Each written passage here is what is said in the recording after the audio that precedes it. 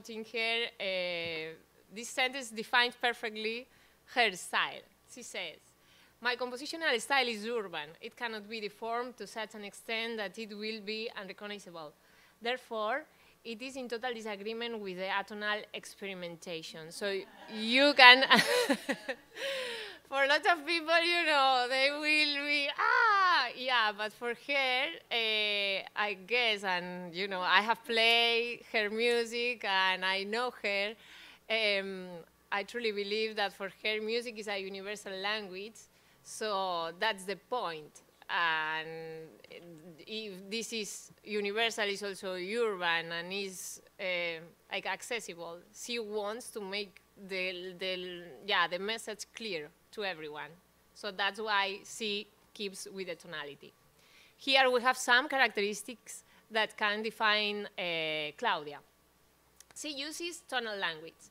Why? Because it represents a type of hierarchy. She is a super well-organized person, and she needs like this, you know, this frame, right? Like, okay, I choose this, I go in this way, and I feel that everything has order. For the same reason, she uses the formal structures, and she is really picky with the structure, with the form. The use of symmetrical structures as a type of order helps her to deliver the message with clarity.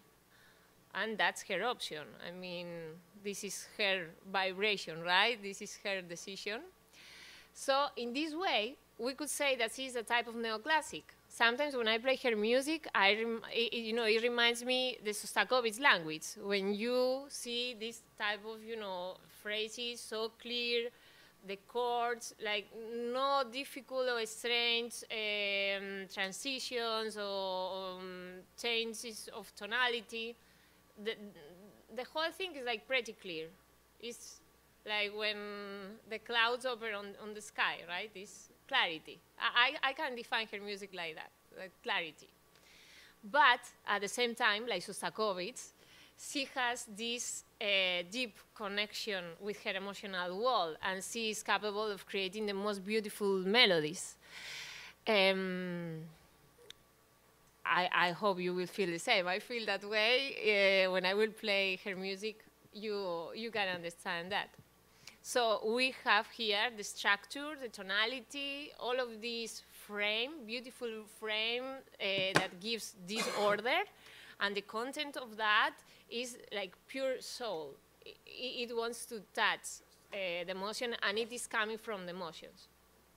And the last element that is really, really important is the rhythmic elaboration. Why? Because of the folk and the tango roots. She cannot escape of that. And the milonga rib, is all over, all the time, all the time. So that's her. How she feels the music, as I said before, she feels the music like a universal language. So that's why she feels that. And this is, again, super Argentinian or super European. So I wish that my music could be heard all around the world. I love the idea that right now, somewhere, my music is being played. In a way, my essence is there. It is a kind of esoteric connection. It's my spirit is all over. Today I text her, Claudia, everything is set up, I'm ready to play. Yeah, Maria, I love you so much. My spirit is with you. It's, it's this type of person. She just wants to spread love, and she feels that, you know, in that way, by sharing the music in different parts, in different countries, she feels like this is her essence, no? That her essence is all over the world, and she likes this idea. So basically, the multiple sides of her personality are displayed in different ways depending on the work and on the moment. You can also feel that her music is full of contrast.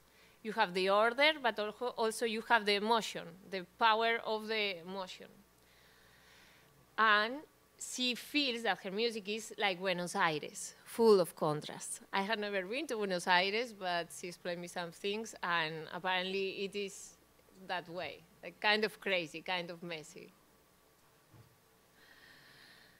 basically we have two topics, two main facts that have defined her as a composer. The fact that she's a woman, and I repeat, she's a Hispanic woman, a Latina woman, and also the fact that she has been mother. The motherhood defined her, her character.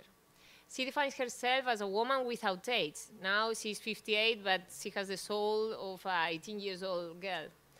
And her different creative periods have been defined by the life stages. The 20s and the 30s, she was just taking care of her kids. She couldn't compose at all. So when she was 23, she had her first kid, and until, you know, I don't know how many years later, she couldn't devote herself to composition.